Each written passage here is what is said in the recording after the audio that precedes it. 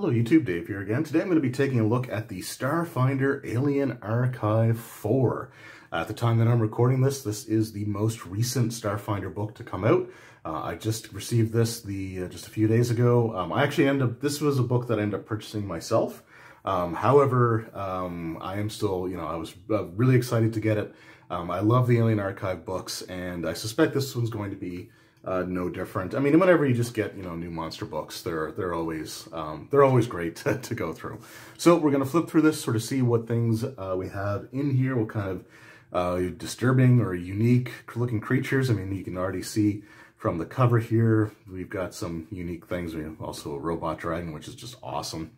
And this thing, I don't know what it is, but I want one. And yeah, so let's go ahead and take a look, shall we? So, on the back, it says, Aliens Among Us.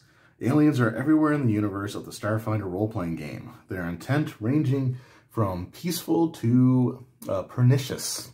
Not a word you see very often on the back of RPG books.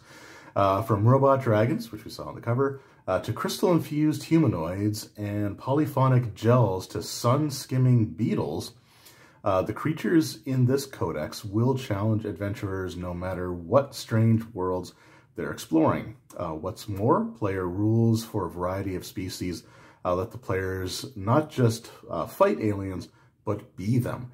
Inside this book, you'll find the following. Nearly 100 uncanny life forms, both classic and new, from the bat-like Groith and horrifying Brain Collector, which was in like the Pathfinder bestiary books as well, to the vengeful Endling and the dreaded Plasmalisk. A dozen races with full player rules, letting you play everything from a fungus-uplifted animal to a humanoid made of magical coral. New alien technology to help give your character an edge, including armor, weapons, magic items, and more, and new rules for grafting the strange physical traits of other species onto your own character, creating a staggering array of customization options. The retail price on this book is $39.99 US. The Canadian price is probably, like I said, it's usually about $10 or so more for these types of books, so it's probably around $49.99. But let's just go ahead and see what we got on the inside here. Of course, we have our Packed World system, which is sort of a standard for all the books except for the Near Space book, which had the Vescarium, which is cool to see. You just have our index, or table of contents with our list of creatures. The overview, which gives you sort of just a quick, at a quick glance, you can identify what their primary abilities might be. So if you got like the fist icon here, they're a combatant. If it's the big brain, they're an expert. And if it's the hand holding up like fire in the middle of it, they're typically have like spellcaster type abilities. So here we go. Now, I'm going to be completely and totally honest. I suck at pronouncing fantasy names to begin with. So we're just going to sort of flip through this in general and just see what we got here. I might try to pronounce a few of these, but honestly, I'm not going to do too much of it because it's going to be bad. And if I've learned one thing is that people are really quick to correct the pronunciation that you made of a fantasy name that was made up to begin with. So anyway, so here we have, we'll try this one because this one doesn't seem too bad. So we have the Agathium. So these look like they're sort of, well, animalistic humanoids. We have this guy here with the forearm. The baboon type character sort of reminds me of the Sharakas from Sharakus from the Pathfinder game that I'm currently going through.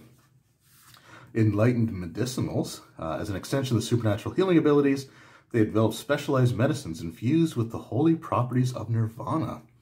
So they follow the rules for medicinals on the... Okay, cool. Animated Quartz Swarm. So that's pretty cool. We have the Quartz Refractor Armor upgrades, which look like rupees from The Legend of Zelda. So that's something that I appreciate. We got the 1, 5, 20, and 50 rupees there, but they're obviously mean something different in this book, but that's fine. Arabook, so far not so bad. Astriapi. I know I said I wasn't going to do this, and I still find myself doing it, but here we have one. an example of one of the monsters in this book, or one of the aliens that are archived in this book, that actually gives you the racial traits so that you can actually play them as a player character, which all of the Alien Archive books have. And when I was running my Starfinder game at my local game store, I think everyone except for one of the players was playing an alien species from one of the Alien Archive books. So it is a popular feature of these books, which is great. And again, there's just some fantastic artwork at play here. Some very imaginative things here. Here we have the brain collectors. I think these were in the Pathfinder game as well. And we got the guy there sort of stuck on the back of the person's head. A carrion wheel. Oh, with the new spell, Inflame. So that must be the effects of the spell there. The Cloud Ray. Another species with a player character race option. Copaxi. So these must be these are the coral-based humanoids. Okay. That must be what's also on the cover there as well. So that's kind of cool. The Daemon. So we have different types here, including the ones connected to what looks like virtual reality, which is kind of interesting. So if you're in virtual reality games, they may haunt you there. The Dawn Beetles. Okay, I do not like the Deadfall Stalker, so I'm just gonna move on right away. They do have the Singularity Cannon, so we do have not a magic item, but a new type of weapon that you can use. This heavy weapon requires 2 hands. Starts at level 5, goes to level 15 or 19. Gets all the way up to 6d10 bludgeoning damage with a special effect that it can explode in 10 feet radius. So yeah, interesting stuff. Elementals, we have immense, elemental, titanic, gigantic. So these look like they're actually starship size because it mentions tiers, which is how starships are. It's sort of, the tiers are basically the challenge ratings for ship combat. So these are meant for that, it appears. Elemental starship crafts, yeah. So that's kind of cool. I've always liked the idea of having, you know, like a space battle with this colossal, like, living creature. And here we have our endlings.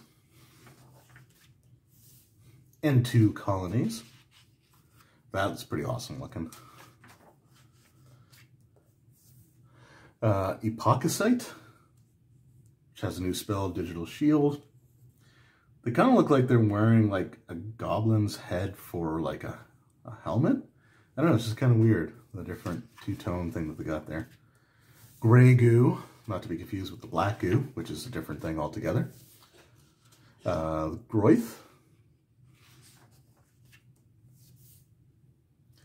Hadrogon, another option with player character race options for you. Harpy Jasmine, so this is basically a plant, an evil plant.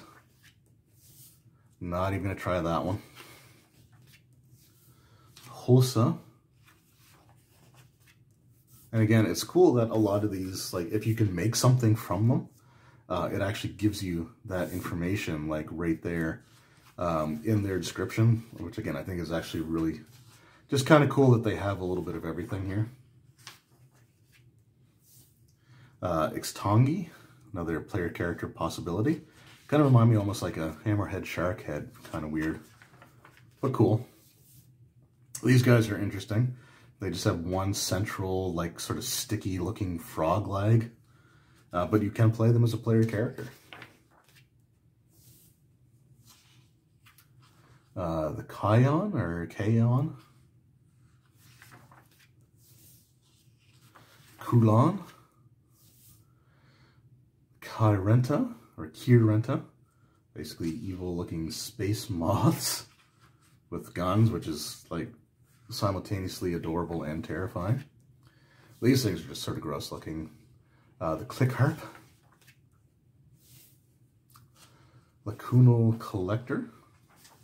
Some of them have graphs, again, if you wanted to modify your character with that. Many meaned one.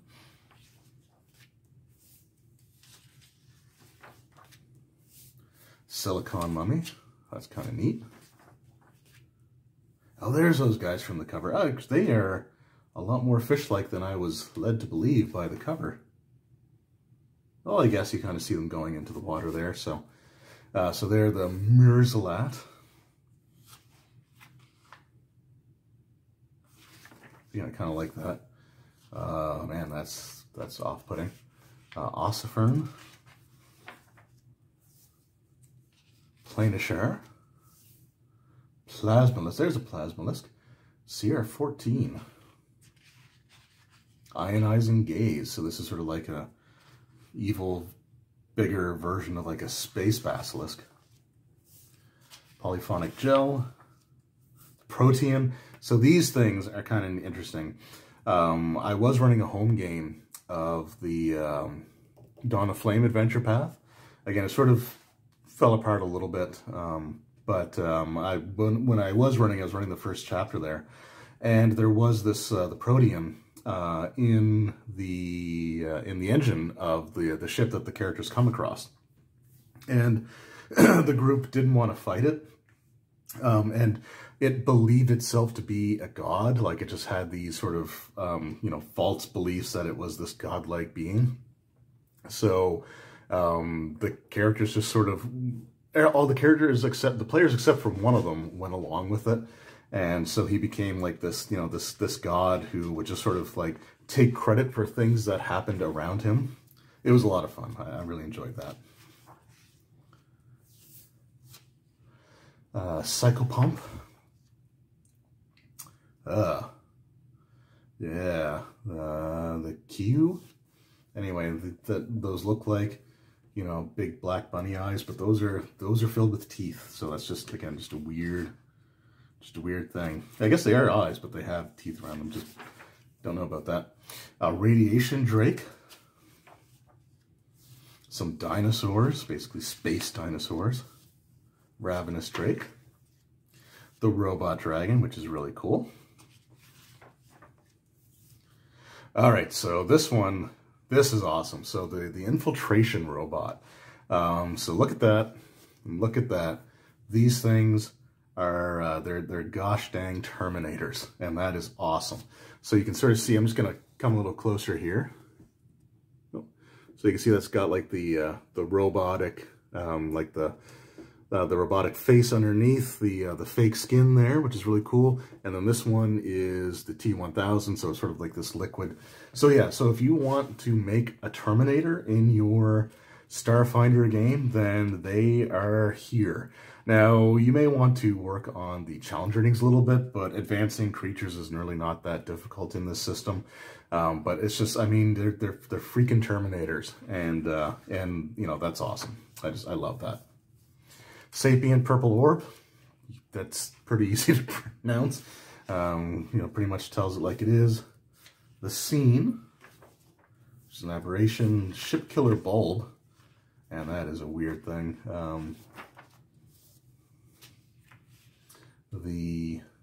Okay, you know what? I'm not gonna even try that one. Sombrian, Spectra, Star Metal Eater. That's pretty cool. Got some templates there. Storm Ghost. Supenga. That is just a weird... It's like a giant, like, flower sock eating a lizard sort of thing. That's what it looks like. I don't know. It's weird, but it's cool. Swamp Strider. Thermotrod. And again, items that you can make from parts of its body. Not even gonna attempt that one. What's with all the spider-looking things in this? Yeah, I'm not gonna pronounce that one either. The Eutestra, or Eustra. Oh man, this looks cool. So the Vasporan, or Vasporan, it looks like a flying squirrel Cthulhu hybrid, and I absolutely adore it. Unfortunately, no options for it being a player character, which kind of sucks, but I would definitely want one as a companion creature in my game. And then we got just a big old space whale. The Warp Stitcher, that's a pretty bizarre looking creature, but I love it. and the Warlanesi, another player character option as well. So again, cool stuff. And here we have our species graphs. So it gives you, you know, all the information that you need. So the charts here just tell you what level you have to be in order to qualify for the graft. So you have to be that level or above. The price and what system it affects. And so you can't have multiple graphs onto one part of your body. So it's sort of like magic item slots if you sort of think about it in those terms. But again, just you know, there's quite a bit of stuff in here. And so you have like defensive ball graft. That's, don't know about that. Balance graft, atmospheric alteration graft, carbonic respiration graft. So these are sort of just Elven immunities grafts. That's pretty cool to have there. Grave touch graft. So there's a lot of different options you can have here. And yeah, so this is an option, I think, something, again, that you should consider introducing into your game, because it does give you customization options for your player characters. And here we have some more like creature subtype graphs, class graphs, and the graph templates, which you typically use for creatures, universal creature rules, so how those sort of work. And yeah, we got some more of those. Our appendix, and then we have our D20 system license, and an advertisement for the Starship Operations Manual, which is another great book as well.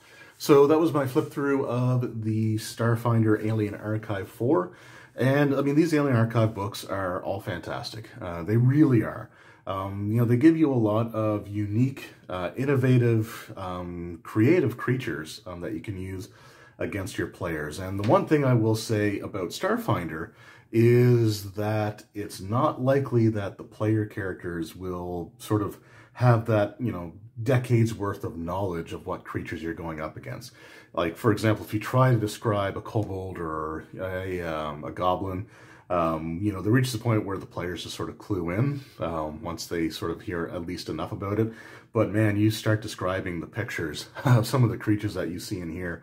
I mean, like the giant eyeball with just like a dozen or more hairy spider legs coming out of it. They're not going to know what that is, and I kind of like that. Everything feels sort of fresh and unique. But like I said, there's a lot of cool, interesting creatures in here. It's always great that there's also a lot of options in addition to just fighting the creatures. So if parts of them can be used to create something like a magic item, or, well, not a magic item in Starfinder, but more like a hybrid item with technology, or just, you know, you can use it for, you know, armor, or grafting parts of them to your body, creating serums or concoctions or whatever it might be. It includes all that stuff in here, which is great. It's great with the creature information. So if they ask if there's something they can do with the bodies, if there's a entry for it there, then you can tell them exactly what it is, which is great. And it's always nice to see that several of these have the options for people to play them as player characters. So it does mean that, you know, each of these books has something to offer both game masters and players alike. As a player, you don't necessarily need to own these books, because there's not a ton of things that the race gives you in Starfinder versus maybe like Pathfinder 2nd edition.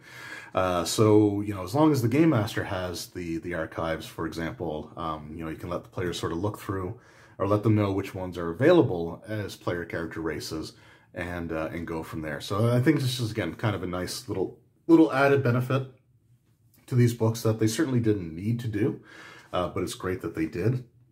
And this one with the graphs and everything, it's just, again, a nice, cool customization option. And I hope that each of the Alien Archives going forward has some sort of gimmick that they add to the game.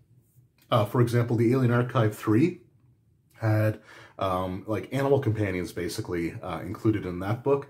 And the Alien Archive 4 has like all these different modifications and graphs that you can do to customize your organic being. So again, really, really cool stuff here. So the Alien Archive books, in my opinion, always continue to impress. There's just a ton of great stuff in there. And if you are someone who is running the Starfinder role-playing game, then this is something that I do highly recommend. Especially if you start getting into future adventure paths, because a lot of times they will use creatures from any of the previously released monster books that were available at the time they go into production. So, you know, if the book's available, they may end up referencing just the book itself. So it's always nice to sort of have those on hand. But again, I don't think you're going to be disappointed with the options in here. And what can I say? You've got robot dragons, you have flying squirrel Cthulhus, and you have freaking Terminators. So if nothing else, that makes this book pretty awesome in my opinion. Let me know in the comments below if any of you have picked up the Alien Archive 4 for your Starfinder game. What creatures have you used? Or what options have the players taken for some of the new races that are available in this book. I always love hearing you guys' feedback and how you've been able to use these products, so it's always great to hear. Anyway, thank you guys very much for watching. Hope you enjoyed, and I will see you next time. Take care.